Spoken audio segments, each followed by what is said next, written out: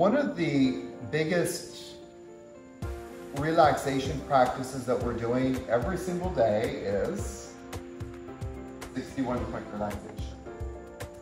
61-point relaxation, in my opinion, is actually an advanced pranayama practice. And some of that will become clearer as I talk more in this conversation about what pranayama is. But I just want you to put a pin in that for now. That is a very powerful practice that Karina and I teach almost religiously. I teach it, I introduced it this 300, but I typically teach it, I always teach it in 200 hour. But it is an advanced pranayama practice. And I'm going to just put a pin in that for now and then come back. And to say that there is this huge link between pranayama and relaxation, that the two really are inseparable. A lot of you, when I say you, I'm talking about the big you. A lot of you, when I say pranayama, or when some teacher says pranayama, probably the first thing to come to your mind is breathing. And this is a very layman's, ignorant point of view of pranayama. And of course it is ignorant because you just don't know what you don't know, ergo a video. You have a video. But it is, if you ask 100 people what pranayama is, you'll probably get back 99 responses. It's breathing practices. And pranayama is so much more than this. It's your connection to the universe. It's your connection to life force energy. It's your connection to everything. And as we were dancing around today, you know, dance is a form of pranayama practice. It's a form of awakening that energy. In our tradition, in the tradition of Tantra, we relate to pranayama as our connection to the divine goddess. It's our direct link to her, to being able to be fully embraced by her. And as we practice pranayama, if we practice it with that sense of devotion, that sense of yearning to be connected, it increases the potency of it so much more. It becomes something so different. There's so much to talk about. There's so much to talk about.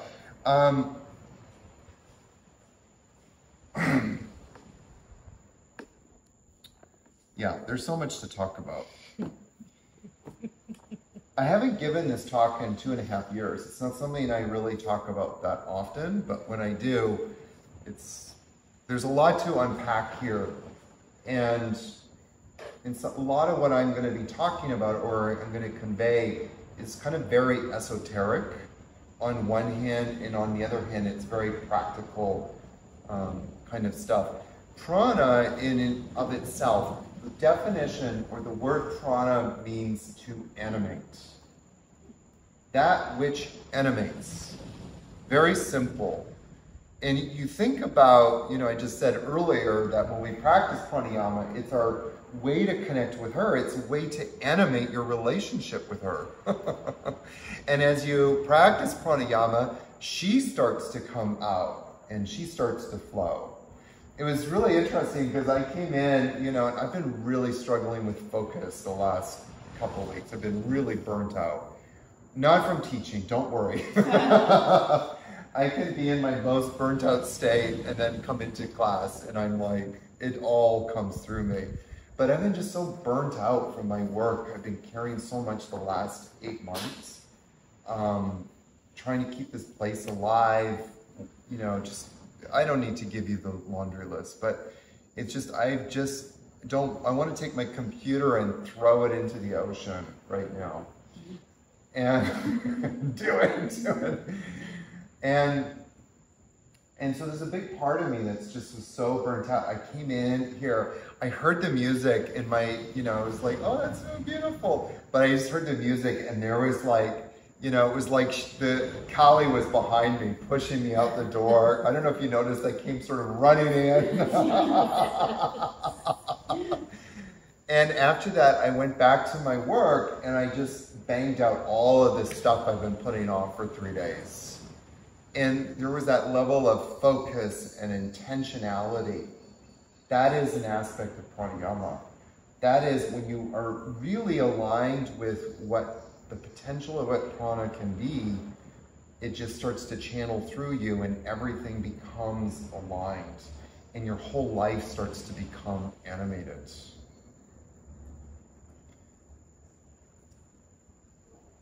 The seat, you know, I was just talking about my burnout, and the burnout is this lack of prana.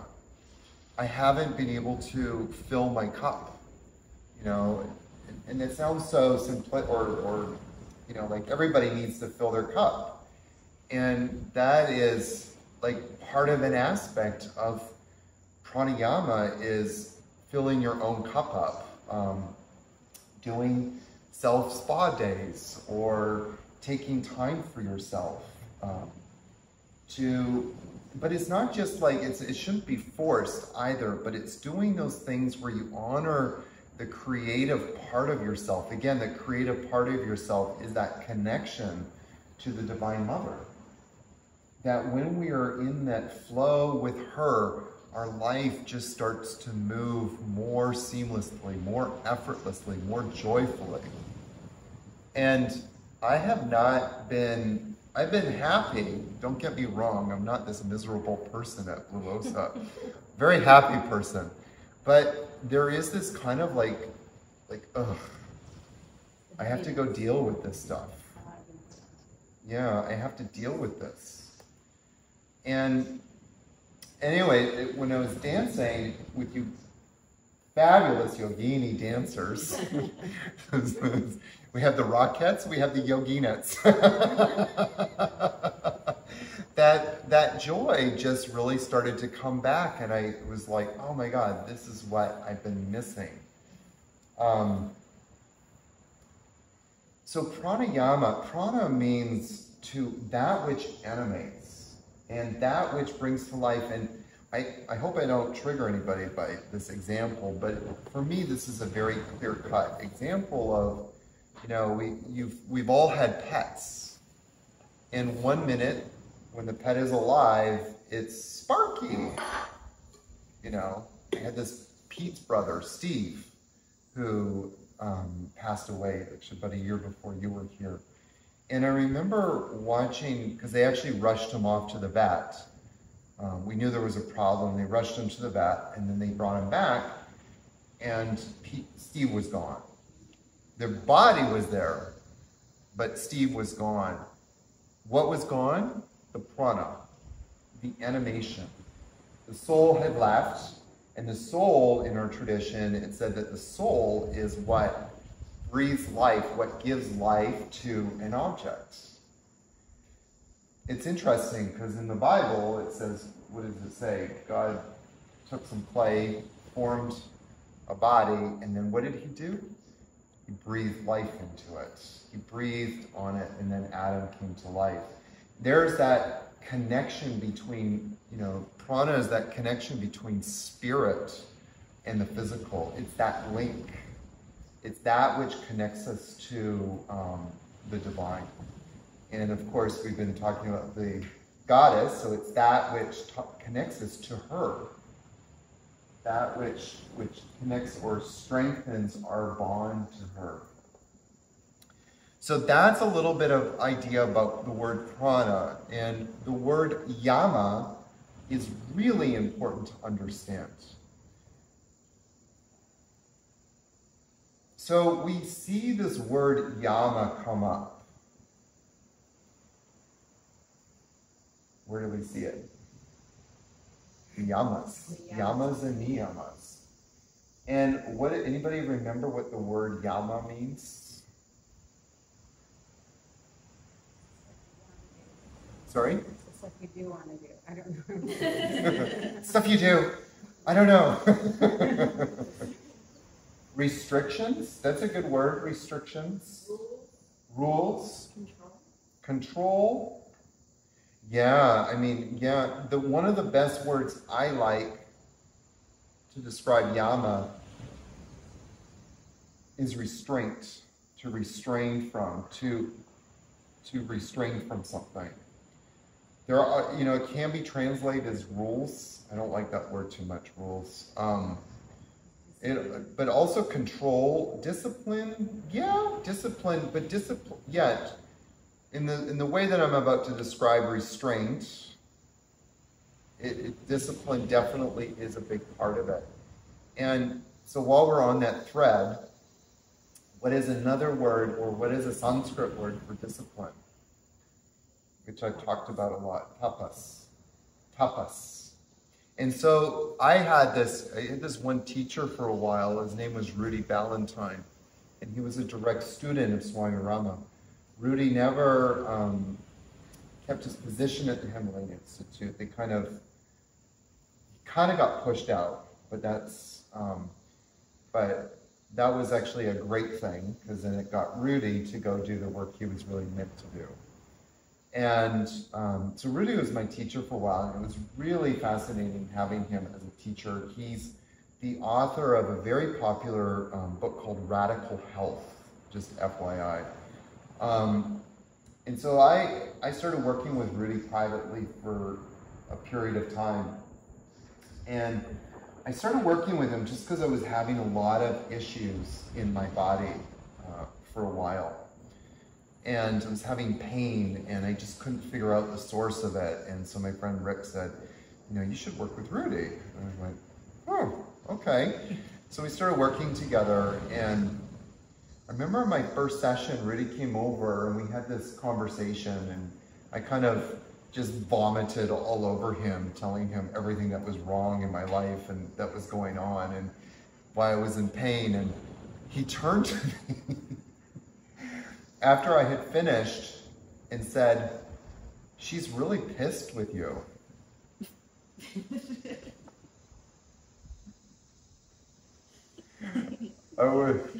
He was talking about her, the divine goddess, the divine mother. She's really pissed with you, and that's why you're in pain. You're not flowing with her very well. That's what I did. I was like, oh yeah. Like it just all of a sudden made a lot of sense. And so there was a conversation I had with him one day. We were talking about pranayama, and I was asking him a bunch of questions. And it was really cool working with Rudy, thank you. But it was also cool working with Alan, because both of those men brought a very, if you knew Alan, you would understand this statement. They really brought a feminine aspect to these teachings that we often don't see in the yoga world. Even a lot of female teachers don't really bring a feminine aspect. They've been, patriarchalized, is that a word? In the way that they present. You don't really see people genuinely bringing a feminine aspect to these teachings. A knowledgeable feminine aspect to these teachings. It's not there. You really have to dig for it. And so Rudy really did that for me. He really brought this whole feminine side to these teachings. Both Karina and I talk about our teacher lovingly, Rod Stryker, who's very masculine. Extremely masculine. But Alan and Rudy both brought these very feminine sides to these teachings. And one day I was asking Rudy a bunch of questions, and I don't remember what one of the questions was, but then we started talking about pranayama. And then he said, well, what do you think yama means? And I said to him, well, it usually means control. He says, what's another word they use? And I said, restraint.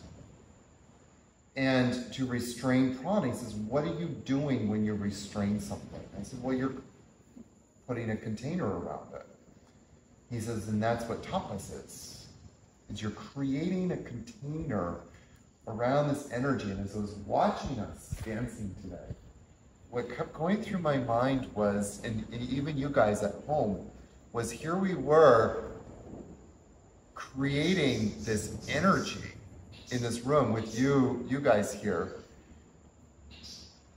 And what started happening in that energy was this birthing of something. This contained space, this Yama, to the point where people had came out of their work because they were like, what the hell is going on? All of Blue Osa was starting to come in. We didn't know this, but they were like trying to peek in and what's going on up there? Because they could feel the energy. And they weren't like ready for it. They didn't know what was going on, but it started causing this unrest because they weren't part of this space. They weren't part of our Yama. You know, Kaylee, as you were talking about your activity ritual that you created, what kept going through my mind was this space, this Yama that you created. And how important that is. And one of the things that Kaylee said, which I thought was very poignant, was that she had no expectation. She had intention, you know, of a purpose. She had, you know, thoughts that went into this ritual, but she didn't have an intent, like she didn't have an expectation of what was going to happen. But she had this Yama, and it's important to distinguish this because one of the most perverted definitions of pranayama out there is breath control. Does anything that we did in this room at that dance sound control to you? No. There was no control. I did not lasso your neck with a piece of rope and start commanding you to dance. We just said, let's dance. But that is the idea of what happens a lot in this sort of patriarchal view of the way that yoga is taught, is that you have to control something. You have to control her and whip her into submission. And this is the complete opposite of what this teaching is really trying to impart to you. That it's really about this idea of creating and holding a space for her to become alive. You know, I know this is going to sound corny and I probably will lose your respect, but you know those memes that used to go around with Ryan Gosling? Like, hey baby, I've got enough space to hold you and all of, you know, that's Yama. That is the personification of Yama. I love those things. I was like, oh my God. Hey girl, I've got, you know, I'm holding on to all of you. But that's Yama. It's like, you know, but the other part of that though is how much can you hold on to that space? You know, how much can you increase your capacity to hold more space or to hold more energy? So those two things are hand in hand. Yes, you want her to come alive, but can you deal with it? Are you ready for her? I almost feel like the definition then would be that which restrains in order to channel, like a focus.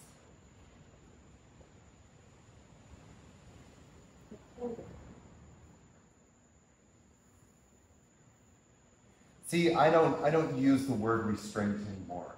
I just don't use it. You can call it a container, you know, because that is actually the point that I'm trying to get to, is that Yama in and of itself as a container is synonymous with this word tapas. Tapas in and of itself, think of the mortar and the pestle. And so you're grinding it down, you're churning it. Stephanie, one of my favorite analogies is the witch and the cauldron, and Karina talked to you yet about the witch's cauldron? No, you guys are in magic school if you didn't know that. And so what are we? I haven't said that yet. Oh, Karina hasn't said that yet. But you guys are in magic school. And what you're doing is you have this big cauldron, and every yoga class is a cauldron in the space. The cauldron is the yoga class. And what we do is we throw in a little bit of maybe some twists, maybe some laterals, maybe 1 forward bend and 3 back bends. We throw in some mudras, and maybe we throw in some intention. And then what is one of the final things we throw in? Some mantra. And then we start stirring it, and we breathe over that cauldron. And I always love in Disney when they, the archetypal witch is like doing her mantra, one of my favorite depictions is Angelina Jolie in Maleficent. And she's doing that chanting, and she's stirring it. And then, in true to Disney form, you can see the spell coming out of the cauldron and going to where it needs to go. That's what we're doing in yoga. Is we're creating these spells, and all of this is taking place in this container. So one of the best ideas for me is this idea of a container, but one of the words that Rudy used was dam. A yama is also like a dam in a river that's flowing. That river is flowing. What we're doing is we're putting a dam up. What is the dam doing? It's stopping the flow, and it's building up. It's building up, and we're holding onto it. We're containing that energy. And that's also a very important idea. But one of the reasons why there's so much caution in the teachings about having a teacher as you do these practices is because sometimes some of us aren't ready to deal with that energy that's backed up. We're not ready to deal with holding on to that much energy.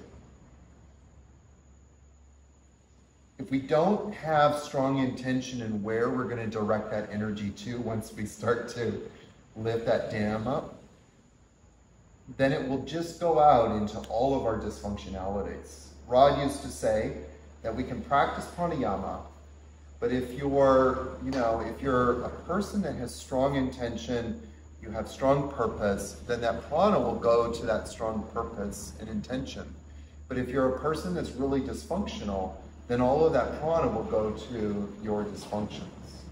So if you practice pranayama and you're an angry person, then you ultimately become powerfully angry. If you're a joyful person and you practice pranayama, then you become powerfully joyful. You have a question? If you know you're angry, then how can you change it? So in that context of what you just said, if you know that you feel angry versus joyful, then how do you make that shift so that you're building the right life force in the practice? So the question was, if you know that you've got these tendencies, how do you build the right life force? The prana is the prana. And the prana is not good or bad. The energy is not good or bad.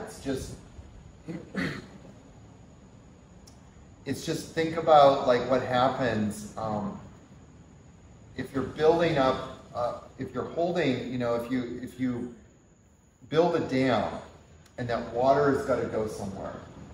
If you don't have a canal or some channel for that water to go down, it's just going to go everywhere. And so we need to start building our own canals in our mind, and what those are called is samskaras. Is start to create healthy samskaras in your life, so that when you start to build energy, those samskaras, the healthy ones, the good ones, are going to become more fortified, more stronger. This is a very abstract topic. I'm enjoying it very much. I was thinking too the other day when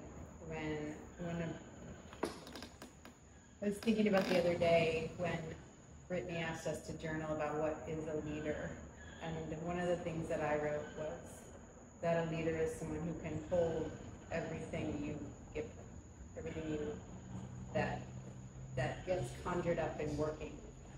Yeah. And that's sort of what I carried with me that day, is that I can hold anything you give me. Mm-hmm.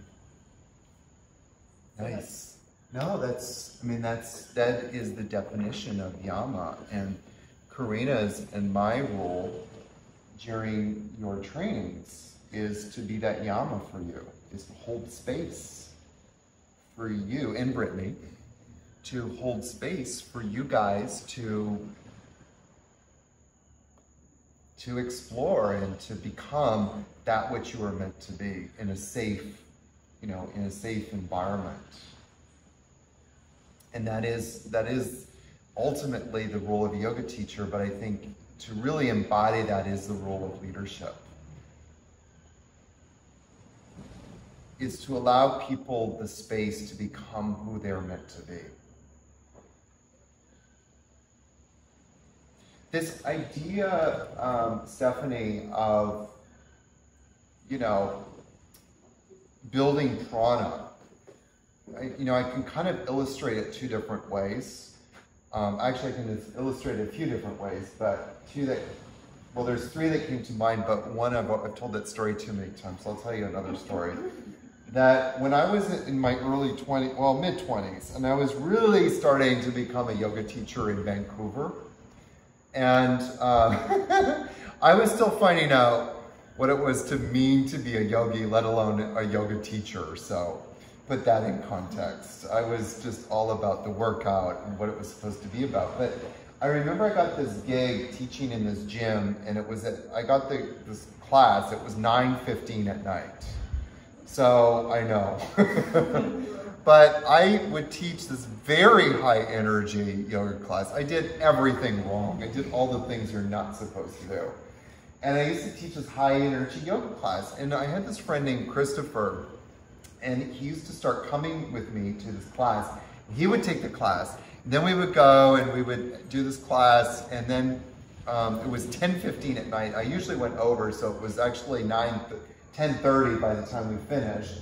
We would go take a shower, we would leave, and we were just like so jacked up, and I was the kind of teacher back then. I would actually do the class with them. Well, I wouldn't just mouth it, I would actually do it. And so we were both jacked up, full of prana, feeling good.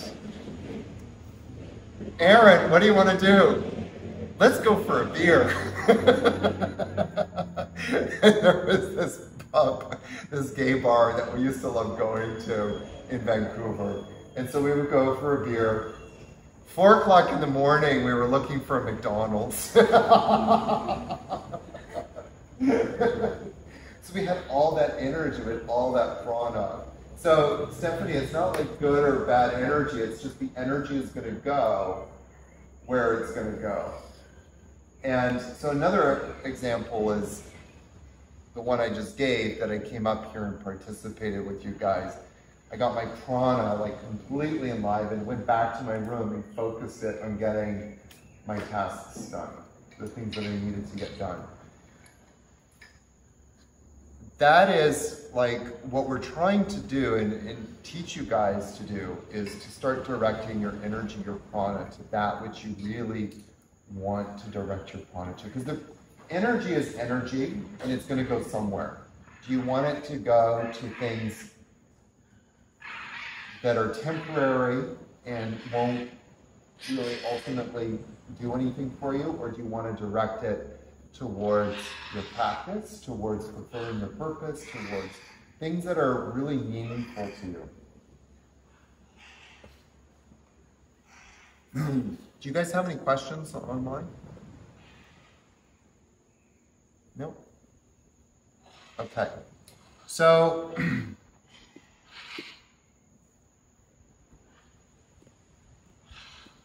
one of the things that we're doing, Stephanie, and this is why I like the teachings of embracing the teachings of the Sutra so much, is because what Patanjali is doing ultimately is asking us to get to work on identifying what those unconstructive samskaras are and start replacing them with more healthy samskaras. We have to do that work, you know, and I think that's an essential piece of the art of living. yes, that's the whole point of the art of joyful living. That's why Rama is asking you to do, is start identifying, get to work and identifying your destructive habit patterns, those things that are not serving you. It's the whole point of that book. That's why it's in the teaching.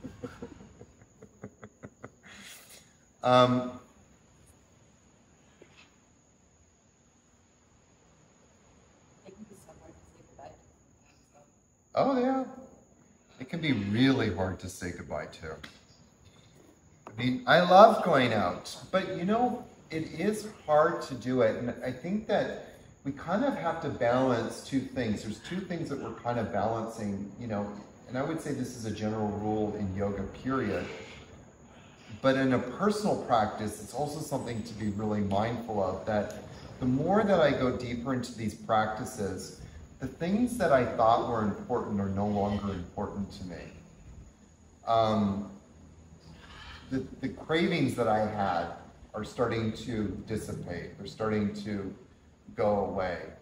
And Patanjali, and this is kind of leading into the scriptural reference part of this talk, that he gets into this whole section in Abhyasa and Vairagya. So we see that right away in Sutra 112. It talks about this idea of Abhyasa and Vairagya, that we need to start cultivating a practice. And then also simultaneously practice non-attachment. The part about non-attachment is not part of today's talk, so I don't want to go down that path. But the part about Abhyasa is really important. And when I got this book, this is the book called The Secret of the Yoga Sutras.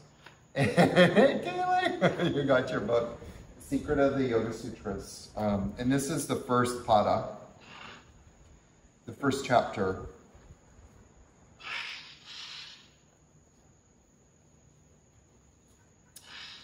And nobody really broke it down for me until I picked up this book. And then it started to make a lot more sense. So let's kind of give the generic idea of what Abhyasa is. Abhyasa, generally speaking, means, if you were going to ask a typical yoga teacher what Abhyasa means, they would say practice. Do your practice. Practice, practice, practice. That sounds really boring. Just practice. Do your practice. Shut up and practice. Stop crying, do your practice. You know, do your practice. Very patriarchal point of view, by the way. Man up, do your practice. Man up, do your practice. It's very patriarchal. Can you spell Abhyasa? Sure. Abhyasa. Thank you. So Abhyasa, question was, how do you spell Abhyasa? Abhyasa. Abhyasa. Abhyasa. I can hear Karina. Abhyasa. But what Abhyasa means, you know, for me, I always heard this idea of practice, practice, practice. And then in the 4 chapters on freedom, which is one of the books that we tell people to get for alternative books for the 200 hour, it says to be in the endeavor of. So to be in the endeavor of achieving that state, to be in the endeavor of working towards achieving yoga. Sorry? It's a quest. It's a quest. It's a quest to achieve yoga. Yeah, it's a quest. You know, join Sir Lancelot on a quest to find yoga. But it doesn't have a destination. It doesn't have a destination. Patanjali kind of never really, I mean, in some ways, yeah, there is a destination. The destination is samadhi. But I think it was in Sutra 118, could be wrong, I think it's Sutra 118, 17, he says the goal is samadhi. So this is where we're going. But on the route to samadhi, you're going to have a lot of stops along the way. So he reminds us to enjoy the stops. You know, if you're going from New York to LA, you know, you might nip down to Florida first.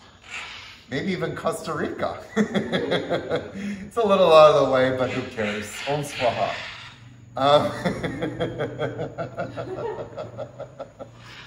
Okay, you can have stops along the way. But as you go to each of those stops, you have different experiences of the final destination. You know, you can go to Florida and have some joy. Depends on what point of Florida. You can always go to Key West. My business partner just sold his place, and after a year of trying to sell his place and going through like about 10 people saying that they were going to buy it and then backing out, and he's been on this emotional roller coaster for the last year, you know, along with everything else going on. And he says, I just want to check out for the next couple of weeks. And I said, go and do that. You deserve it. And he says, I just want to find a place in the Keys on the beach with my sister and my dog Peggy. And so you can go do that in the Keys and still have an experience of the final samadhi. But this idea of abhyasa goes a little bit deeper, and I want to read to you I want to read to you PRT's exact definition of abhyasa, because it's really a beautiful definition. And so write it down if you would like to. It means an ardent effort to retain the peaceful flow of mind. Now, before I give the rest of the definition, I'm not finished yet, but when I give the rest of the definition, I want you to kind of understand something. When he says flow of mind, he's talking about samskara. In essence, he's talking about samskara. He's talking about creating a samskara in the mind. What is one of the words that is synonymous with samskaras? Habit pattern. To create a habit pattern, a deep habit pattern in the mind. A flow of mind is synonymous with this idea of samskara. So an ardent effort to retain, again, there's that word retain. What is another word? We're just learning Yama. Yama. An ardent effort to retain the peaceful flow of mind free of roaming tendencies. An ardent effort to retain the peaceful flow of mind free of roaming tendencies. That your mind is flowing peacefully inward without distraction. And it was actually kind of cool because when I was dancing with you guys today, completely forgot about all I had to do. It was bliss. And actually, I looked at the timestamp, by the way. We danced for almost 30 minutes. Yeah. It was like a 30-minute dance. That makes me feel slightly better. I thought it was 10. It was 10. That was cardio over the day. Oh, hell yeah. Just read this beginning part. Samadhi is the mind's natural state. Illumination and stability are its intrinsic virtues. The power to move and the power to flow are the mind's inherent capacities. Its basic function is to illuminate the objects of the senses and present sensory experiences to fulfill the purpose of consciousness within. Those of you who remember, if you can go back that far, Angela, I'm sorry you haven't had this experience, but we'll remember, what do we do in teacher training in 200 hour? We do the meditation on the witness to start establishing witness awareness. We distinguish, sound, the feeling of the skin. We start watching our thoughts. And then we start to tune into what is that consciousness watching our thoughts? What is that consciousness feeling the skin? That's what he's talking about here. Is that there's consciousness that's watching the flame. Can you repeat that? You mean what I just read? Yeah. I'll say it again. Samadhi is the mind's natural state. Illumination and stability are its intrinsic virtues. The power to move and the power to flow are the mind's inherent capacities. Just going to pause there before I continue and just remind you guys of an important thing. This is why I use the river analogy so much. The mind is like a river. It's flowing all the time. And Patanjali says that the two aspects of mind is chitta, consciousness, and prana. He also says the death of one is the death of the other, which I'll come back to. But the mind is constantly flowing. And what we're wanting to do is stop, or temporarily stop that flow for a moment. Because if we can stop that flow, then the idea is then we can stop thought. Thoughts will start to cease. Its basic function, the basic function of the mind, is to illuminate the objects of the senses and present sensory experiences to fulfill the purpose of consciousness within. You're still in 112. Yes, I'm still on 112. Sorry, I'm not on 112. I apologize. I'm on 113. 113 is the definition of abhyasa. A stable, transparent mind perceives its object without distortion. Let me read that one more time, because that's a loaded frickin' statement. A stable, transparent mind perceives its object without distortion and presents objective experience to consciousness without adding its own interpretation. This is the power of Trataka. This is why I always say incessantly, Trataka is one of the most powerful practices that we can do in yoga. For 10 minutes, your practice is just to watch the flame without having any distraction or any thoughts coming between you and the flame.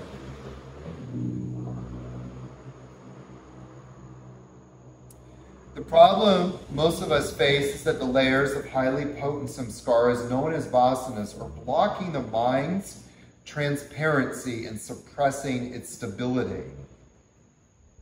Nature of mind is stable. But because of these vasanas, they're blocking the mind's transparencies and suppressing its stability, causing it to seek reasons to be disturbed and distracted.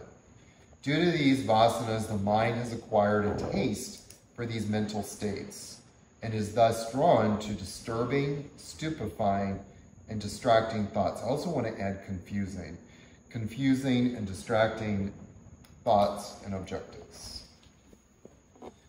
And so our goal in our practice is to begin to bring luminosity back to the mind. The goal of yoga is to bring luminosity. And you see this happen, even, Stephanie, in Bikram yoga. Even, Nicole, in Ashtanga yoga. No, that's because that's luminosity, it's called sweat. But there is a spark of something that happens when people start moving the body and breathing. There is something that starts happening. Endorphins creates that whole... Yeah, there is definitely lots of endorphins, but there's also something that happens. As soon as you ask people to breathe, even if it's just for a moment, there's something that's going to start happening. Consciousness will awaken, even if it's in the glimmer of a moment. But it is in that glimmer of the moment that sometimes some people wake up and go, there has to be something else. You know, Nicole, you're sharing that it was very poignant what you said, because you said, like, everything you've done has prepared you for getting here. That's true. You know, and so Rod always says that students need to be ripened. You needed to go through a ripening, to get here. And then you come here and it's like, oh yeah, that makes sense now. I can hear that. We always hear things. I always joke because when I met my teacher, Rod, was the moment literally my body started falling apart. And I look back at that moment and I realize it was the breakdown of my ego, everything I thought yoga was. Because if I can't do that chaturanga, then what is my yoga practice? If I can't do that seated forward bend, what is my yoga practice? And that opening was the opening I needed to just be open to hearing what could yoga be for me in my life. Still took me 10 more years to figure it out. And then another 10, another 10. Some of us are late bloomers. The yoga tradition tells us that the mind and breath are twin laws. They travel together. When the mind is calm and clear, the breath flows smoothly. Conversely, when the breath flows smoothly, the mind calms and clears. The condition of one determines the condition of the other. This fundamental law governs life in the material plane. To free the mind from disturbance, stupefaction, and distraction, and allow it to flow inward one-pointedly, requires understanding the dynamics of our breath and attaining mastery over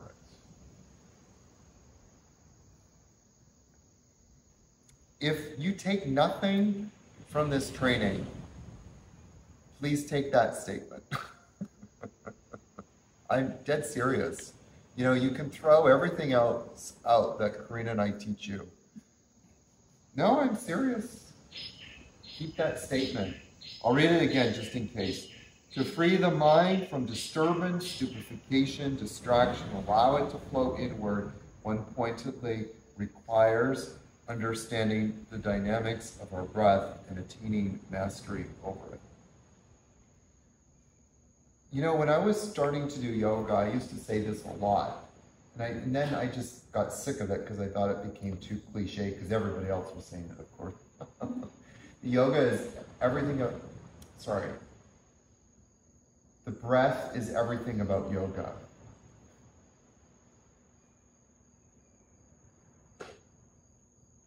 Yoga is all about the breath. That's what I was trying to say. Yoga is all about the breath. It really is.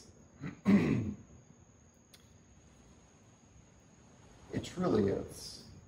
And what I started to take from my practice with Rudy and what I try to teach, especially in 300 Hour, is this understanding of breath, that everything you need to know is in your breath, and that you really can start to become a master of your life when you can start to master your, at the very least, some understanding of breath.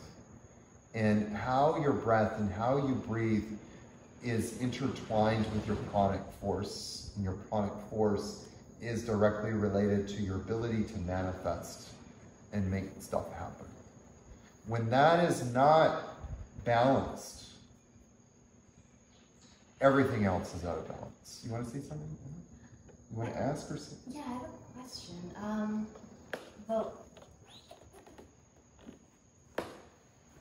What about people with physical conditions that prevent them from controlling their breath? What about asthmatics? Or I imagine when all of this COVID stuff is over, perhaps we're going to have some people in our classes who have a severe disadvantage to controlling their breath because they've sustained damage. Mm-hmm. They just have to, it's just harder. Like,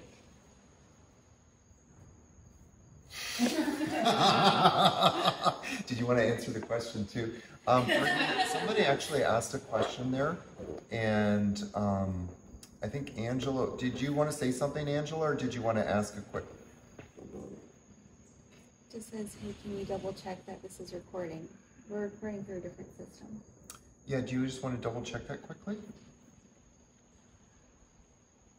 So I believe it is recording, Angela. We have it recording. I have a backup recording device, and yeah, we just checked. It is recording. Maybe Brittany, you can just quickly check the iPhone too. So, okay, let me answer your question, and then I want to tell you a story. So, to understand prana, you don't need to have this. Let me say it one way and then I'll come back to your question. It's like even if you're paraplegic, you can do yoga.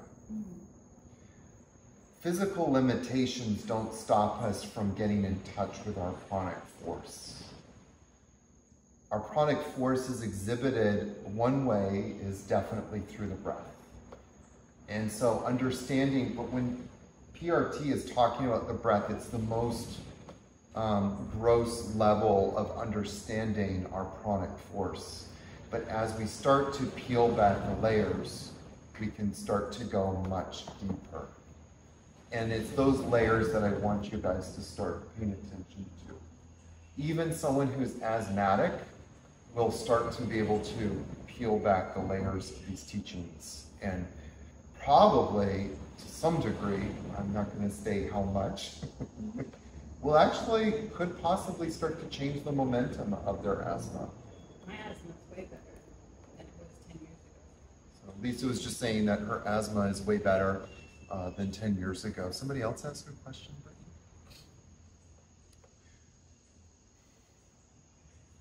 You want to unplug it? Maybe Angela wants to say something.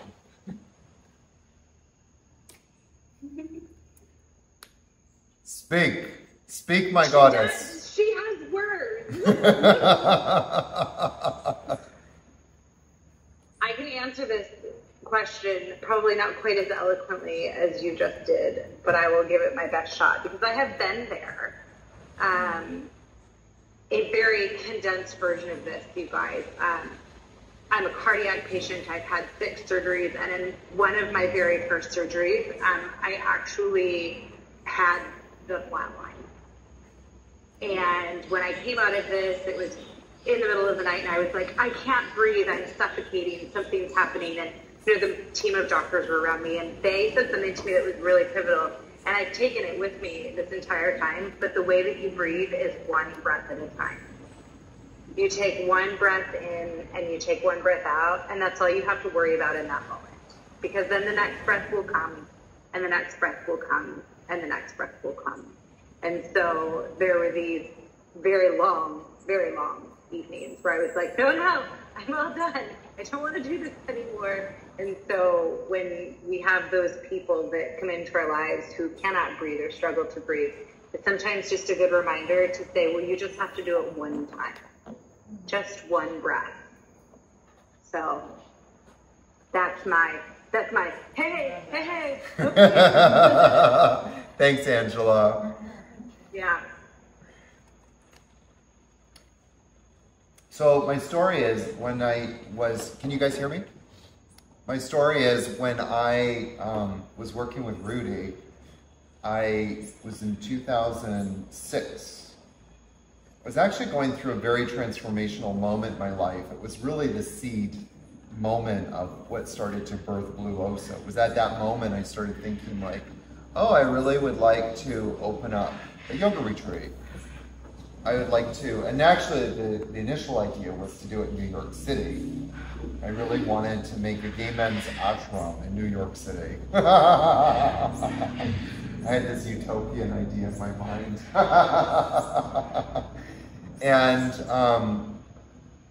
but then, anyway, so then I went to Hawaii and I was leading a yoga retreat. And so I was working with Rudy, and then I went to Hawaii. And in that Hawaii, it was 2 weeks in Hawaii, I taught a teacher training, a retreat, and made 4 yoga DVDs and a documentary. And it was my understanding and practice of how pranayama should be, or how I needed to practice pranayama to gather as much prana, to hold on to it, and then to intentionally direct it. To this day, still don't know how I did it. But I mean, in truth, at this very moment, you know, we're doing an online training, we're running a 200-hour, a 300-hour, and I'm running another 200-hour online teacher training this month. And so it's the ability to hold prana in and focus it. The interesting thing was, after that Hawaii retreat, I came back, I was so balanced. Oh my God, I was so balanced from leading that experience, but also maintaining my practice all the way through it. I've practiced every single day very diligently. And by the way, part of that practice was relaxation. That a lot of people, and this is why I'm going to circle back to 61 points a few times. This is going to be the first time, but 61-point relaxation is really the beginning point to unmasking or unveiling the potential of what pranayama can be for you in your life. Because what we're doing in 61 point at so many levels is you're starting to train your mind, Samskara, to move in a very specific pattern. You're also starting to focus your mind. You're starting to learn how to concentrate your mind. So I came back from that experience and it was so balanced. And I remember I had signed up for this, it's this thing called Body Electric. It's specifically for men, more for gay men, but all men, of course, are welcome. We don't discriminate. And it was really it was a way, Body Electric says everything you need to know. And what they did in this program, it was really hard for me. And then finally I just surrendered to it because I didn't really want to participate in their breathing practice. But it was this breathing practice that was very similar or had some similarities to Bhastrika, but it wasn't. And the idea really is to just basically get people to put their finger into an electric socket and wake them up. And people wake up. I mean, they wake up. And it really is a beautiful thing. I don't want to paint a negative picture of it because actually the work that Body Electric has done has been phenomenal. But for me, and where I was at in this balanced state, putting my finger into an electric socket, it took me a month to recover my chronic balance after that. I was just like, all over the place. I was unfocused. It really disrupted everything. And so there again is this idea of Yama, of in a very gentle and slow and deliberate way, we're starting to build our prana up in a very safe way. We're building our prana up. And to do it in a gentle way is really important. It's something that I've actually put into my language more and more, is, hold the breath to your capacity. Don't worry about how, holding it forever. Just hold it to a gentle place so you can start to feel bhavana, that energy starting to build inside of you. Develop a feeling, an inner connection to that prana. So that's just something else I wanted to say. You have another question? Yeah, like just about the body electric thing. Like psychically, stick your finger in a socket, right? This wasn't like some sort of electrotherapy type thing. Emma's concerned that we really put there was some electrotherapy in the body electric. No, it was a metaphorical way. But it really is. I mean, and by the way, the electric socket thing, I got that from David Swanson. Because he said, quoting his teacher, who was also from Texas, Aaron, Pranayama is like putting your finger into an electric socket. Did I get my Texan accent down okay? Y'all,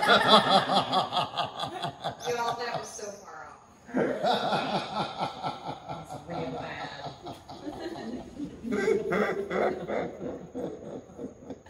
But yeah, that's where I got that from. But it really is. And, Kundalini yoga is like that. If you guys have done Kundalini yoga, it can be very much like that.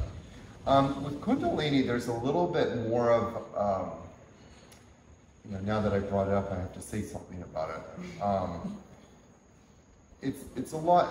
Kundalini yoga is like putting your finger into an electric socket. The people that wear the white turbans and do these, practices. But there's a lot of sattva in those practices. There's a lot of mantra. There's a lot of coming back to the divine. There's a lot of coming back to the third eye. So there's a lot of sattva. In this body electric workshop, there was not a lot of sattva. It was just like boom, boom, boom, boom, boom, building, building, building, building, building.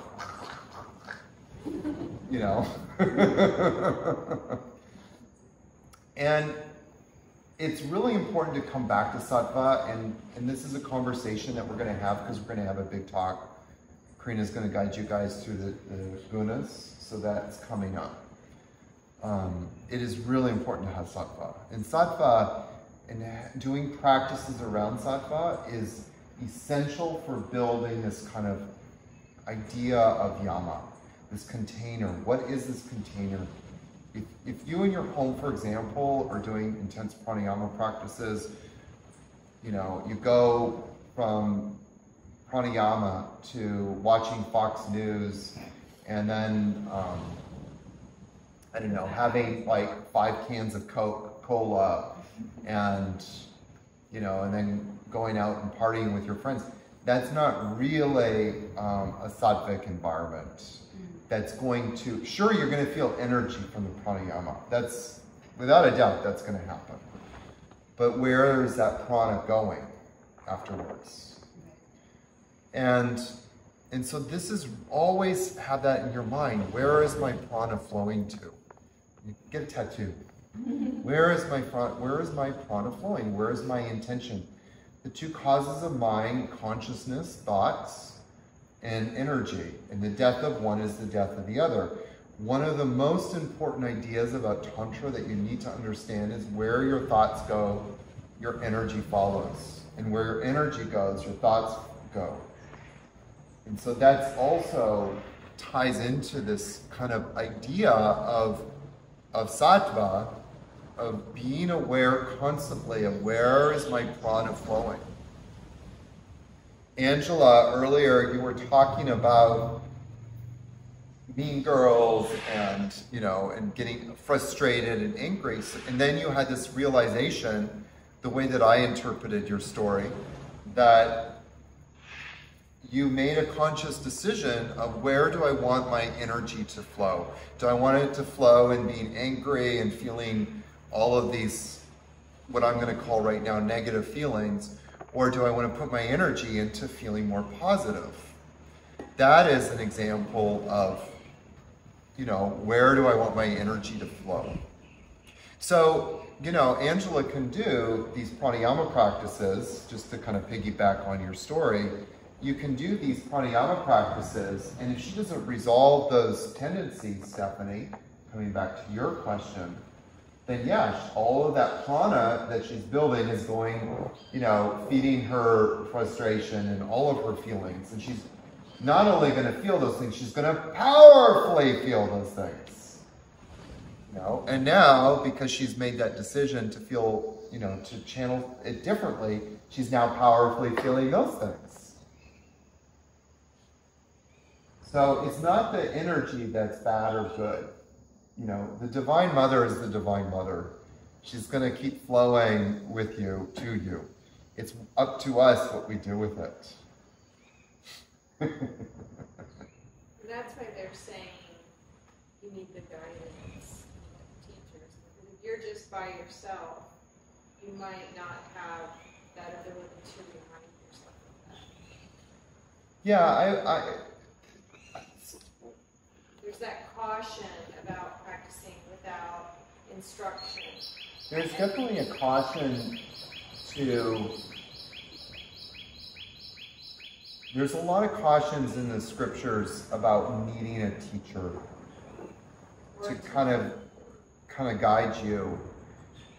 And I would say yes, and I would say no. Like, you don't need the dependence of your teacher, but you do need to, you know, have people around you that can reflect to you your habit patterns and say, hey, you know, I see you doing this, or I see you doing that, or I see you putting your energy into being angry all the time. You know, is that really what you want to do? Or I see you putting your energy into being negative. And so, you know, in the Blue Osa 28-day immersion is that opportunity for us to start getting to do some work on ourselves and start noticing our own habit patterns, either through practicing journaling, through watching ourselves, or through this idea of sharing, or sometimes through reflection to each other. And so that, you know, here it's an intense version, but it's also having people in your life that can sometimes reflect things to you. And that's really critical. And in yoga, we call that word is sangha. It's creating sangha, creating compassionate, healthy community, which is a big part of course, pranayama as well, is having community. We feed off of each other. We build our energy up when we're in a healthy community of people that can do that. I need to move forward in this conversation because I have some scriptures to cover. So, and I also wanted to finish this idea that the practice, again, I'm still, by the way, in 113. If you want to follow along. I'm jumping around, though, Lisa. But I'm jumping a little bit ahead of where I was. The practice of pranayama enables us to see that our mind is our friend.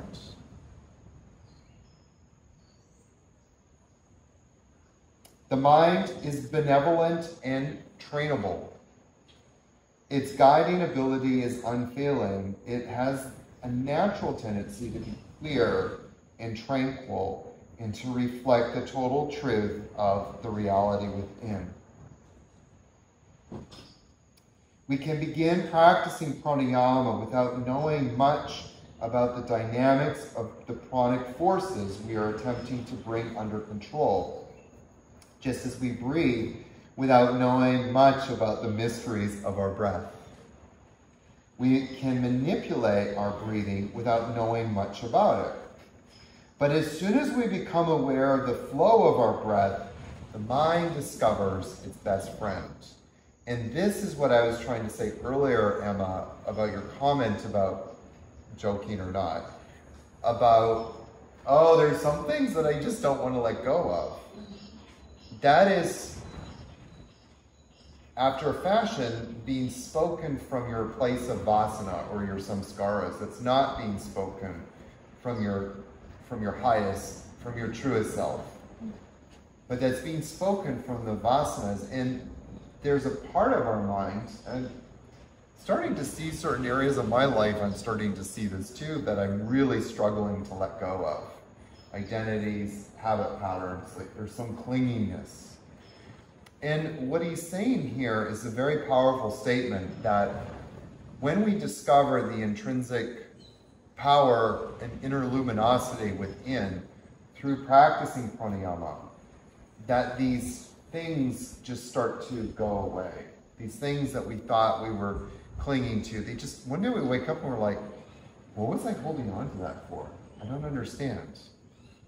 You know, you probably, as we get older, realize that more and more. It's like, look back at our 20-year-old self and go, what was I thinking? and that sometimes that comes with age and wisdom, but it accelerates much faster as we do pranayama. We're able to let go of things. I would also, by the way, just kind of opine on the fact that as we get older, sometimes we actually do cling more to things. And that's kind of a direction that we can also go. When the mind and breath begin to flow together, all the conditions of abhyasa are met. This is such an important point in this teaching of abhyasa that when I read this, I actually cried profusely. Because up until this point, abhyasa to me was always this kind of mystical thing.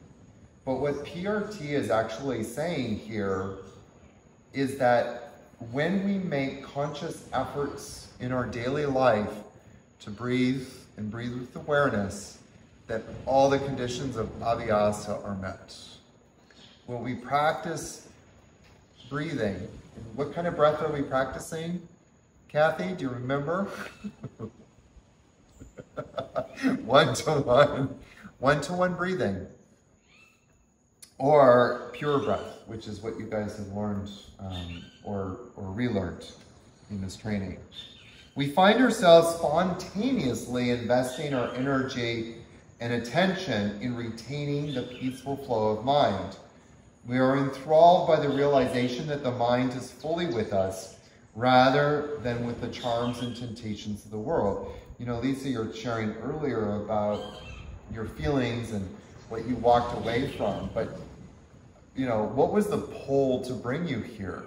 There's this pull of like, I want more of that. I want more of that taste of freedom, that to retain the peaceful flow of mind. I want more of that.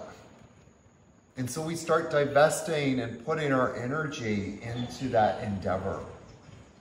I told you I was coming back Oh, I know it. when I left.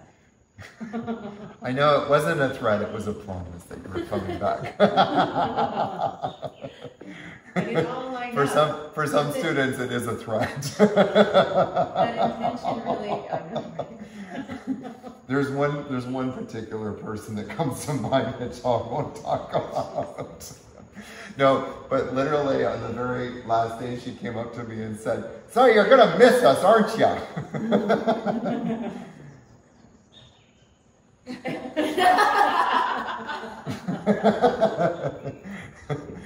Om Swaha. May I put you into the fire?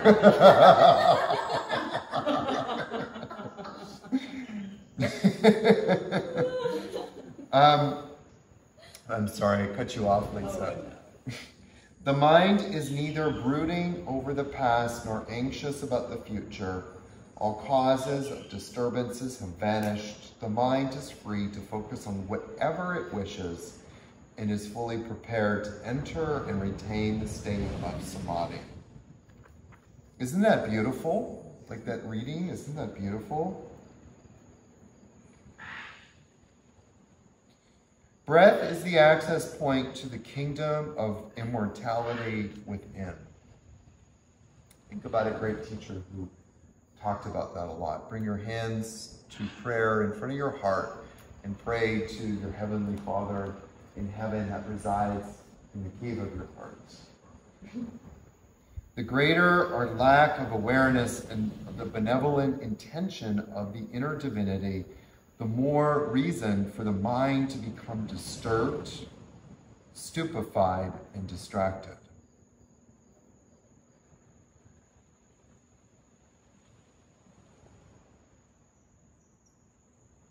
Just thinking in our 200-hour teacher training manual, we talk about in Tantra that there is no such thing as evil, but evil is the lack of awareness of the divinity within us. And that when we don't retain that remembrance of our own inner divinity, we can do things that are evil. But evil is the lack or the absence of awareness of that inner divinity. The greater our lack of awareness of the benevolent intention of the inner divinity, the more reason for the mind to become or to act disturbed, stupefied. I'm going to add the word confused and distracted. We employ the faculties of our mind to feel where and how the breath begins, how it touches the opening of the nostrils, how it travels upward, how it feels when it reaches the bridge of the nose and the corners of the eyes, and finally, and how the subtle energy of the breath reaches the center between the eyebrows and then moves to the forehead and beyond. This is what I was trying to teach you guys the other day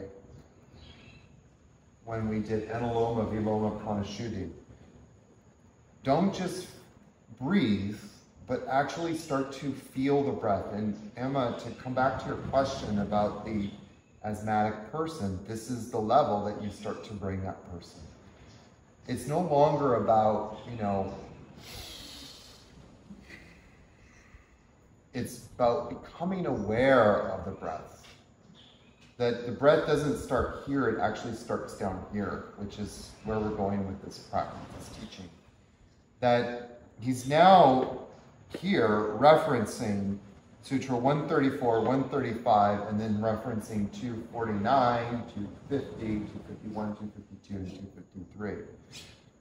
That where we're going with this practice is actually starting to feel the most deepest intricacies of this. What is the prana doing? We employ the faculties of the mind. We bring all of our attention to our breath. It's no longer something that we're just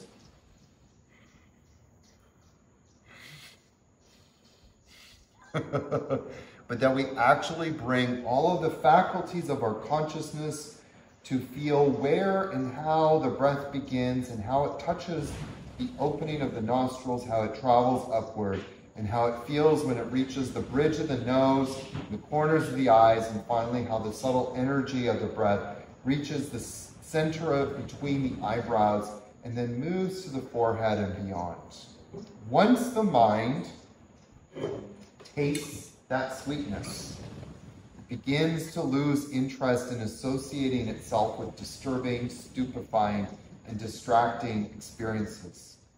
It pays no heed to the memories of the past and no longer entertains the anxieties of the future. The charms and the temptations of the world start to lose their power to distract. The mind is free to accompany the flow of the breath. The more it does, the more it gathers the strength to enjoy its pristine state. Life goals. Sorry? Big life goals. Life goals. Sure. I mean, yeah, because it's not instantaneous like that, is all I'm trying to say. It's like it doesn't happen right away. It doesn't happen in the moment you start doing it. But I would argue that actually for most people, it can happen if they can be guided to that practice and if they want to be taught the practice. I had a friend of mine back when I lived in New York. His name was Jonathan. And he was a young kid. He was like 20, 21 years old. And I started teaching him for a while. And I would teach him, and I would watch the lights going on, and then I would also watch them going off really quickly. But they went off because he turned them off. You know, there was a willful effort for him to stay connected to his pain, to stay connected to, and you've heard me talk about the story of my grandmother and how she stopped talking to my mother. And I think of my grandmother who died not speaking to my mother because she chose to hold on to that pain. So we can reach people, it can happen, but some people just don't want it to happen. Some people just want to stay, you know, in where they are, and that's okay. I still kept teaching him. I still kept teaching him the practices. And as long as he showed up, of course. You know, if he showed up, I kept teaching him. I just think some of us have to keep showing up. And to this day, Jonathan will actually say to me, like, I miss your yoga classes. Like, what is it, 25 years later, he tells me, like, I miss your yoga classes. So, yeah, I had to think about it for a second. Time. I did connect to time for a moment. I get into space and time is like, disappears. And so he you know, he has that remembrance. But some people, you know, that whatever that is stronger. You know, we can see that in our global theater right now of people that choose pain over peace. You know, it's so evident. Question that we always have to come back to is, how am I feeding into it? How am I participating? So I'm going to move ahead here and quickly do a time check. 402. Pardon? 402. 402, thank you. Is to jump ahead, I'm going to actually just put the book down and just speak from my memory for a moment. That in Sutra 134 and 135, oh Lord, where to start?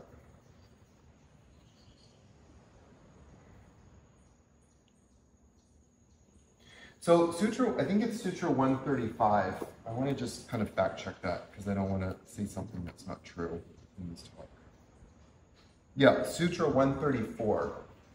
He actually says in the 4 chapters on freedom that we can attain samadhi, we can attain that place of peace by meditating on the breath at the end of exhalation.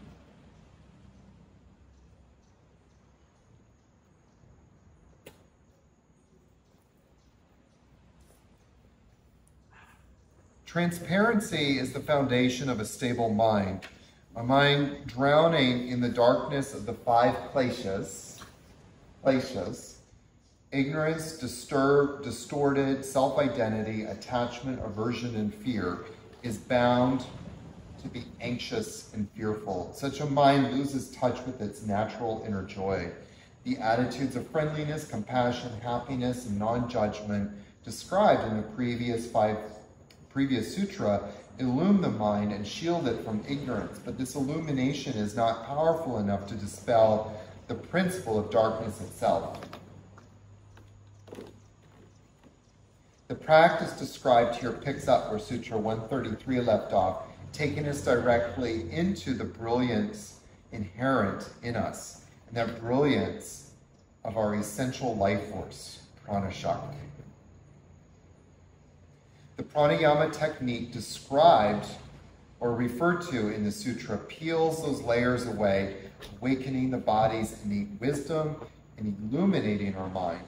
It drives away stupefaction and instills the mind with clarity, tranquility, and reinfuses it with the ability to flow peacefully towards the center of consciousness. Prana Shakti is the link between our inner intelligence and the tools the mind and the body to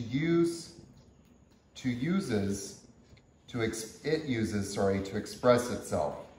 Prana is the direct manifestation of divine will. What did I say earlier? It's the manifestation of her. And as we do this practice, we connect to her more profoundly. And it's compassionate intention to awaken us from the timeless slumber of death. Prana is the life force itself, the very breath of Ishvara. Ishvara. Ishvara is another word for the divine. So that's that divine presence. And so what I'm going to say here, I'm going to leave the sutra at rest for a moment because he really circles back and starts to discuss it in the next chapter when we start getting into the 8-limb path. And the other day, we had a huge conversation about asana. And I kind of started to open this doorway to the possibility that what pranayama at its core, or one of the ideas at its core, I say that a lot, but one of the ideas at its core is opening us up to limitless possibilities. Again, using this dance, it was so perfectly timed. It wasn't, we didn't intentionally throw it in. It was so spontaneous. But that's what happens when you open yourself up to pranayama. Spontaneity just fills in. But as we were dancing today and getting our prana on, you guys started to disassociate yourself from your pain, from all of those things that were kind of dragging you down, and started becoming inspired and energized and focused. That's the gift. And that we start to open ourselves up to limitless possibilities. In that moment, there's a connection to the infinite. That's what we're looking to do in these practices of Tantra, is how do we go outside of ourselves, tap into that sense of infinite possibilities. I would say to you guys leaving here, as you leave here in 3 and a bit weeks, that ask yourself, 4 weeks, 3 weeks, that you start holding that as one of the bars of your yoga practices. How can I get students to start tapping into the universe of infinite possibilities, to awaken that within themselves? So that is the practice in asana, is that your practice in asana should be ultimately getting you to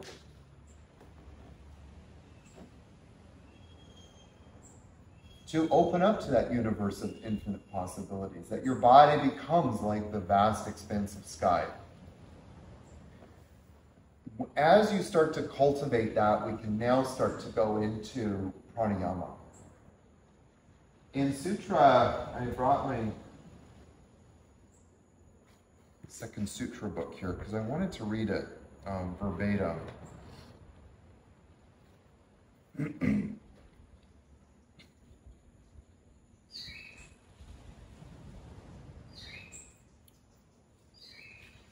Let's see. Sutra 249. Complete mastery over the roaming tendencies of inhalation and exhalation is pranayama. To be practiced only after mastering asana. And so it's not mastering the posture. Yeah, it's that this is a common mistake. Like you have to get your handstand perfect or your triangle pose perfect. Like Now, we're not talking about that at all. What do you think we're talking about primarily when we're talking about mastery over asana? I mean, taking aside everything that I just said about practicing asana, what are we really referring to when we're talking about mastery in asana? If it means seating and the ability to sit. Stability. Stability, stability, stability. Tattoo that on the other leg or other arm or another body part. It's always stability. If you don't have stability, you have nothing. Let's bring it back to this idea of Yama.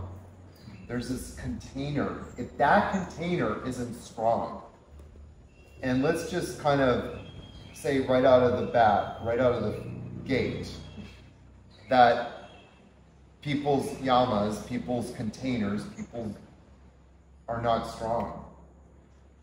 And so you get them doing these pranayama practices, and they're like, because that energy is going everywhere. And it's not directed, it's not focused. So there has to be stability. If that container is not strong, then it just goes all over the place.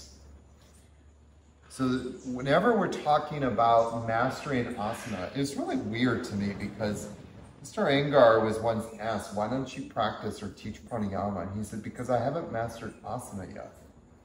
And it's just like the weirdest thing.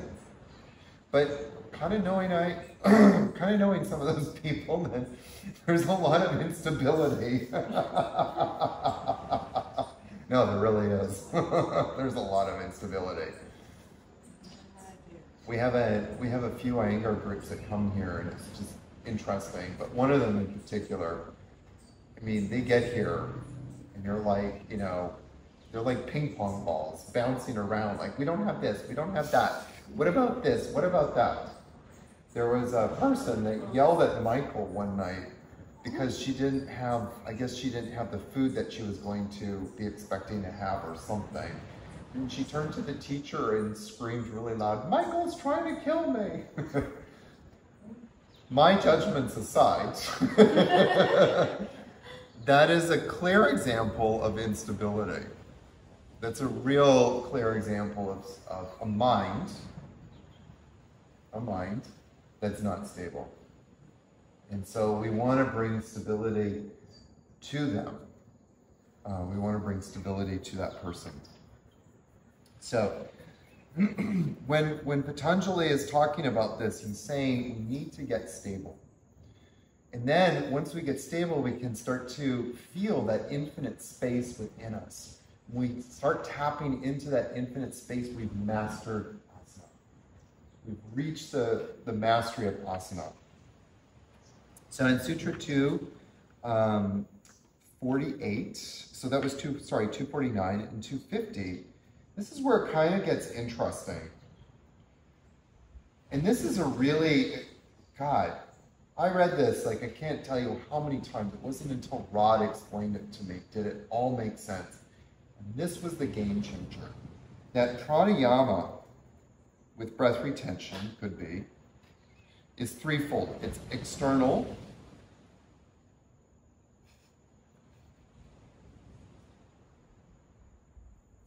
it's internal,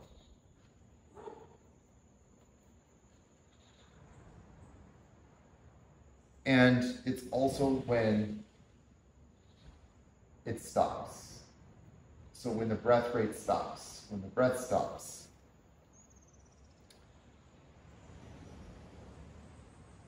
It is monitored by space, by time and number.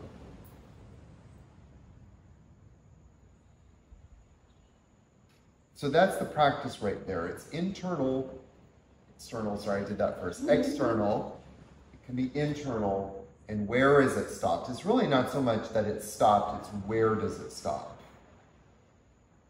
Oh, is that what you were saying in the other sutra where it's like focus on the end of the exhalation? Yes, that's also tied into it too. Okay. Which I'm going to get to in just a moment. Each is monitored by space.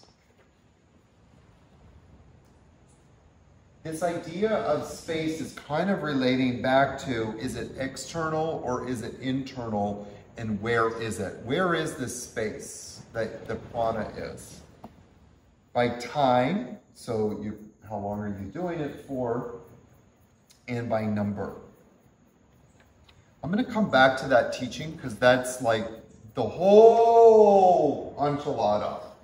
This is like everything that you need to know. This ties into our morning practice. It ties into a big talk that Karina is going to give to you guys on Pranadharna. So it's the seed of everything that you need to know is in this teaching I'm going to give you. But in that sutra, sorry. And the fourth pranayama transcends the domains of external and internal. Woo! I mean, the fourth kind of pranayama is that which even goes beyond.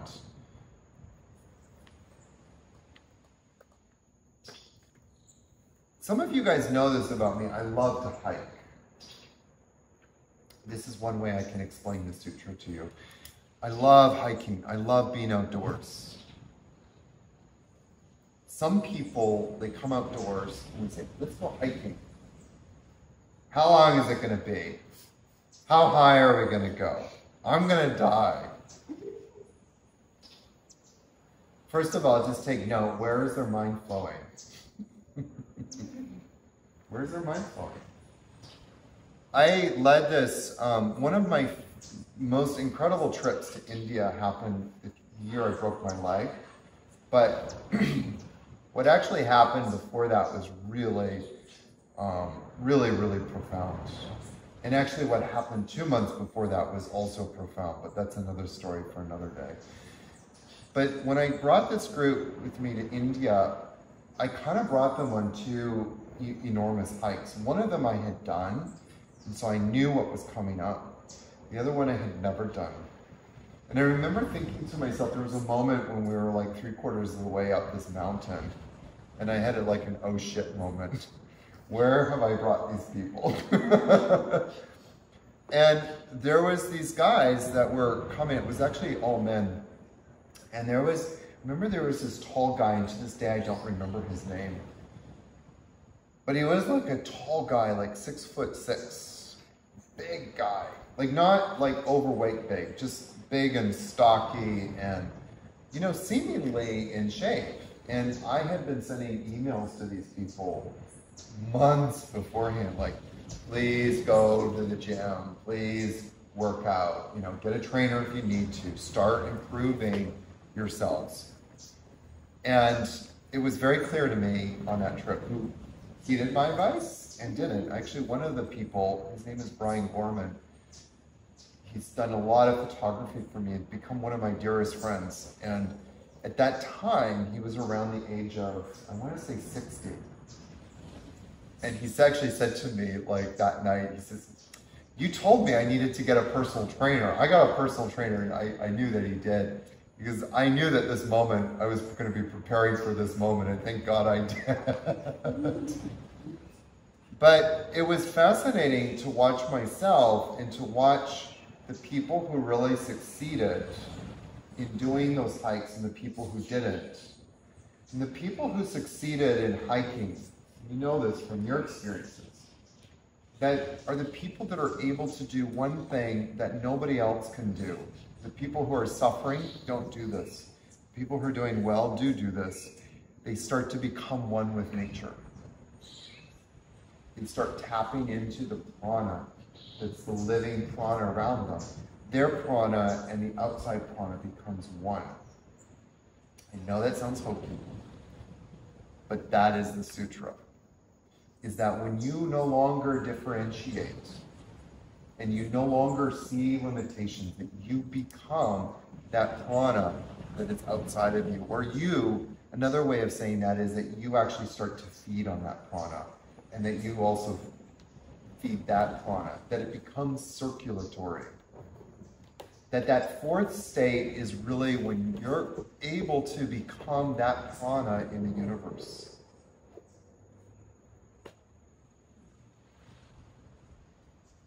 Now remember that we're setting up for meditation. It's kind of important to come back to context once in a while.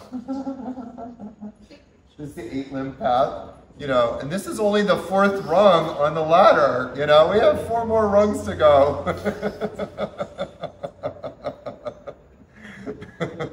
But that is, for me, that realization, when I had that realization, and I don't know that it's something that you can teach, it's something that you have to experience. I do my best to give you that experience, and my mind is empty, and my body is like the vast expansive sky. And there's other ways that we'll do it, but when you start to have that experience that your prana is the same as that tree and that ocean, and those noisy, belligerent taxi drivers, cabs in New York City, because my studio is right on the corner of 6th Avenue and 23rd Street, when you start to realize that you are actually one with all of that, there's a certain equanimity and resilience that arises out of that place. It's no different. So that's Sutra 251. And then 252 says,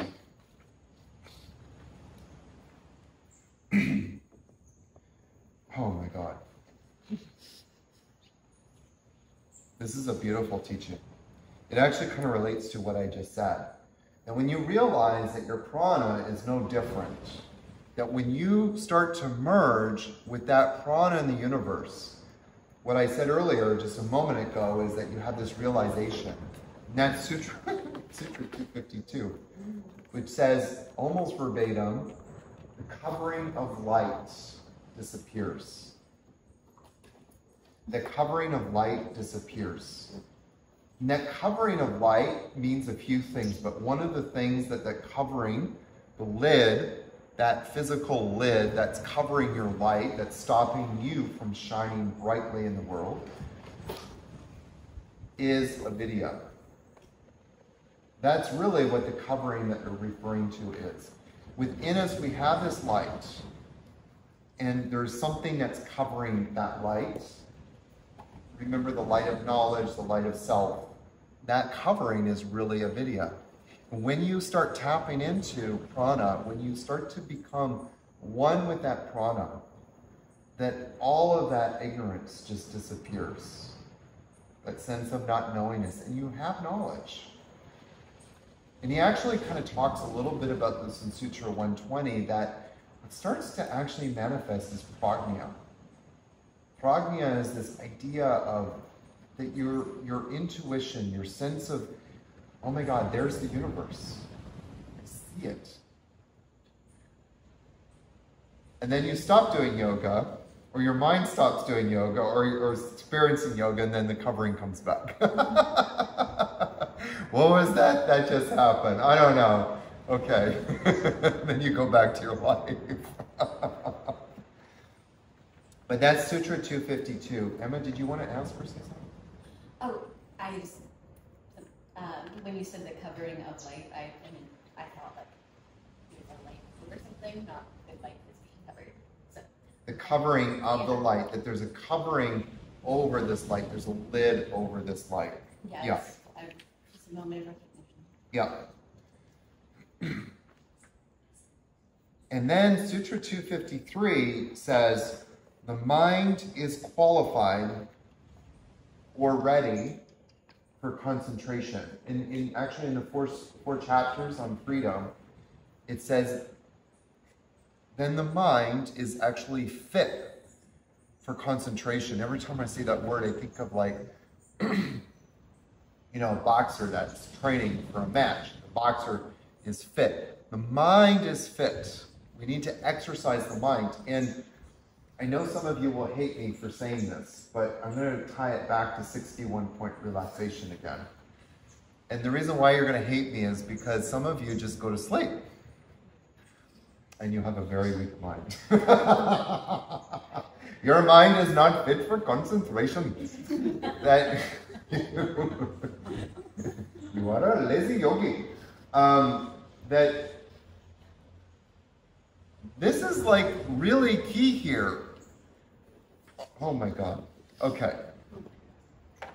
So there's so many things going on here, but one, you're starting to train your mind how to relax in a, sorry, scrap what I just said. You're trying to teach your mind how to concentrate in a relaxed state. Your tendency to go to sleep is directly related to our conditioning in what we do when we relax. So many of us have an aversion to relaxing. Because what is relaxing? Relaxing means sleep time. And so anytime we start feeling relaxed, oh my God, it's not safe. I have to drink some coffee. I have to drink, stimulate myself, take some pills. I have to make myself busy. It's not okay to relax. Because when we relax, we go to sleep. And so you see this all the time with people in yoga, that it's really hard for them to stay aware, to stay present, to keep that part of their mind concentrated on what they're doing, because the tendency, like I said, is like they go to sleep. Just like Destiny. Destiny relaxes, she's out like a light. The work in relaxation is starting to train your mind to concentrate in a relaxed state, to keep it present. And I want to just say, I hope we're still friends. I hope we're still friends. Because, at the same time, I don't want you guys to beat yourselves up for falling asleep. Don't beat yourselves up, but know that you're working towards also having an intention of staying present. In Karina, when she led Yoga Nidra, some of you might not remember this because you're probably already asleep, that she said at the very beginning, I'm going to practice Yoga Nidra. I'm going to stay awake and practice Yoga Nidra. And it really is tied into, again, Yama.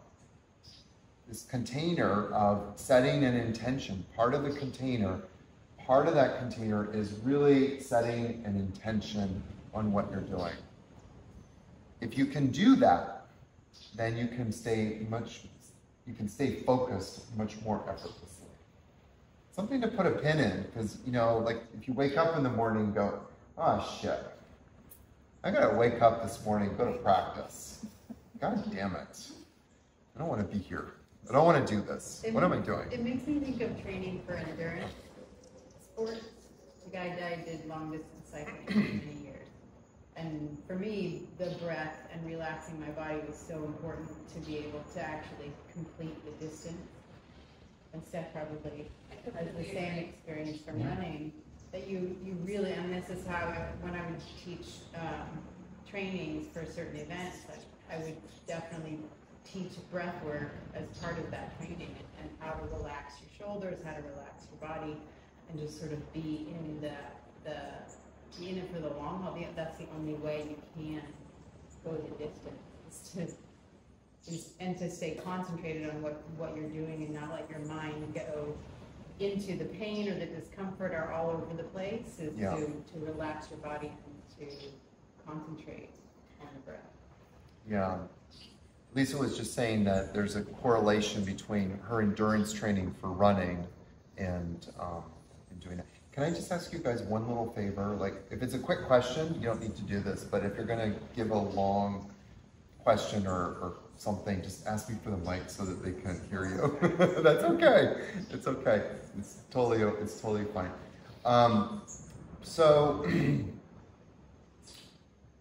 Yeah, I mean, it's the same principles apply to. This principle is not unique just to yoga. I mean, it's anything to do with starting to train the mind and focus the mind on one singular thing. I mean, one of the things that I think kind of the ahas I had was one statement that PRT made one time, that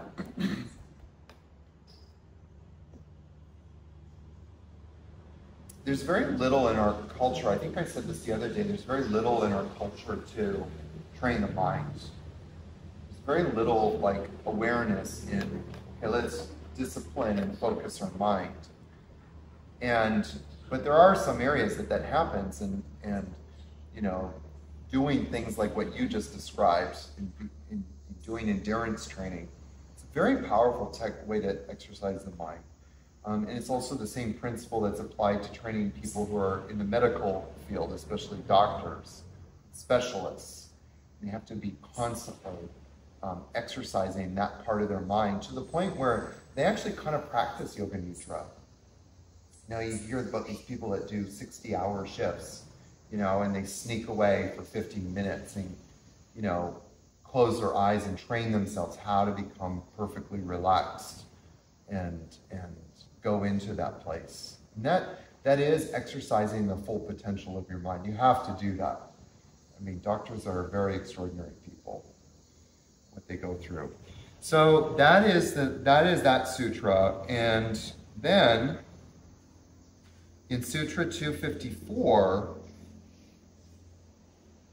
he says, lacking contact with the respective objects when senses assume the nature of the mind, it is pratyahara. Basically what he's saying is that when we fully immerse into that state, the state of prana, when we're able to take our mind and completely merge it with prana, that we experience complete sensory withdrawal. Probably, I'm assuming already you guys have had that experience of, I don't know, Alex is outside chopping down trees. Sometimes there's wind blowing something. Sometimes the generator is going in the background. You know, there's cars that are going. And then you're doing your practice. And then all of a sudden, there's all this noise and it goes, it's like someone turned the volume off outside. And at that moment, you're completely immersed inside until something pulls you out of that. You know, the teacher says, okay, take a deep breath, and then all of a sudden, no, I don't want to leave here. I want to stay here. Have you guys had that experience? Yes? You guys have had that experience. You know what I'm talking about. That is what he's saying here in Sutra 254, that when we arrive at that place, we're able to completely move inwards. So, I'm going to, I think, I'm going to put a pin in Sutra 251 for now, and I'll come back to it.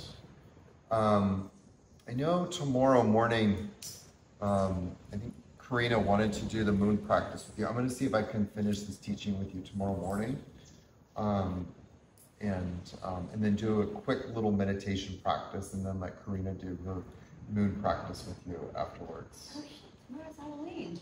Hello? And it's full moon tomorrow. So you guys online, you don't want to miss this. Brittany, can you actually send no. Can you remember to send everybody a WhatsApp and just tell them to get their ass to yoga class tomorrow morning? They don't have to come for the blah, blah, blah, but they should come for the yada, yada, yada. And so I'll do the blah, blah, blah. I'll tell Karina I'm going to do a little blah, blah, blah tomorrow. What is blah, blah, blah? Blah, blah, blah. What if... You know, I always poke fun at myself because one of my students who I had this huge affinity for, his name was Joff, and one day he came up to me and he says, "What time is yoga?" And I said, 8 o'clock. He goes, "What time are you going to finish the yammering?" Because I want to go for a walk, and I was thinking of coming after the yammering part. I know. We still laugh about that. He had a way with words. He has a very particular way with words. We knew how to tickle each other's funny bones. Before we close out this, I'll come back to how to practice pranayama. It's a very specific practice. I'll either do it tomorrow morning or another time. But before I ask that, everything Karina and I do really started this morning in bandhas. Is going to be all about how to harness this energy, how to merge with that energy, and how to start directing it for your practice. And there's a lot to pranayama. There's a lot to everything that I just talked about that's related to ritual. If you want to feed your rituals, if you want to bring your rituals to life, all of it is connected to prana. All of it's connected to prana. So, you guys have any questions before we finish? Yes? How do you know when you are being lazy in your like concentration during relaxation and when you just like genuinely need a nap? What's the line?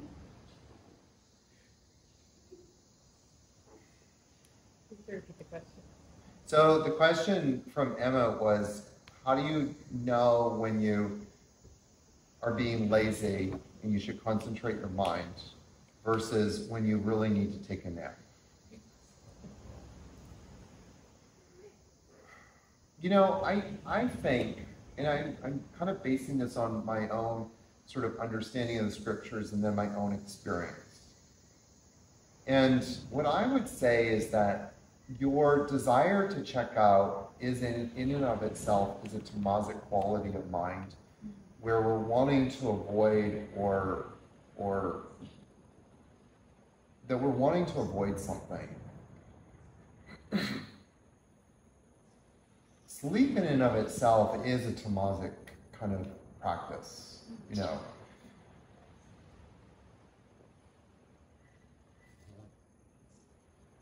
And I say this, I'm saying this not from the place of don't beat yourself up over it, you know, like it's a step-by-step process. I've been working on yoga nidra practices for 10 years and I'm still working on it. Okay? So, you know, remember that as I'm talking. But you know, like you can fully relax and be conscious. And I always equate it to this idea of like when you're in the car going on a road trip and your friend is driving and then you were driving and then you get in the passenger seat and you just like conk out. But there's still a part of you that's like listening to the radio because they're playing the radio and probably had the music down a bit, but or maybe you're in the car with two friends and they're talking quietly, but they're still talking and you're still conscious of hearing them, but yet you're still sleeping, you're still relaxing, you're still resting. And I think it's that for me is the kind of one of the equivalencies that we're talking about, that there's a part of your mind to start becoming a part of that part of your mind that is awake, that is conscious, because the fact of the matter is that part of your mind is always awake. But that tendency to like, oh, I want to go to sleep, it's kind of like, you know, it is lazy and it is like, I just want to check out. And it's also a part of your mind, it's an aspect of my mind that isn't fully trained yet. And what we're seeking to do in yoga is train that part of our mind. So that, you know, in kind of something to throw into the mix of this whole conversation is that yogis looked at sleep time as the moment to do our deepest work. Is the moment that, in that time at night when we go to sleep, is when the mind really starts to reveal itself. We get the chance to see our samskaras. I told you guys the story the other day of somebody trying to kill me. Oh, I didn't tell you I told my online group that story. I got mixed up here. I had this bizarre dream where somebody was trying to kill me. This assassin had been sent to kill Yogi Aaron. And it was such a vivid dream. It left such a samskara on me. Oh my God. And so there's a part of me that's like, okay, what's going on here? And I was trying, and I actually kind of remember myself going through that, like, being kind of aware of like what's going on here and working on resolving whatever was surfacing in that moment. That is the time when we can really do our deepest work. Having said that, some of us are still a long way off of that. So with all the fullest compassion, you know, that I can muster, try to practice being more concentrated in relaxation.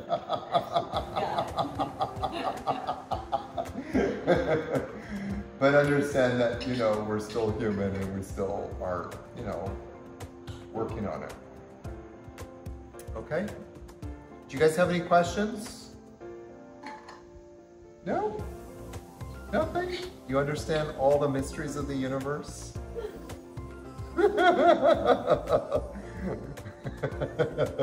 Leslie.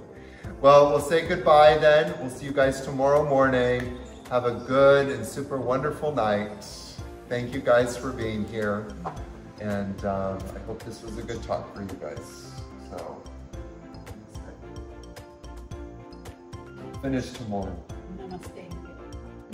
Huh? Namaste. Namaste bed. Namaste in bed. Namaste in bed. Namaste in bed. Namaste in bed.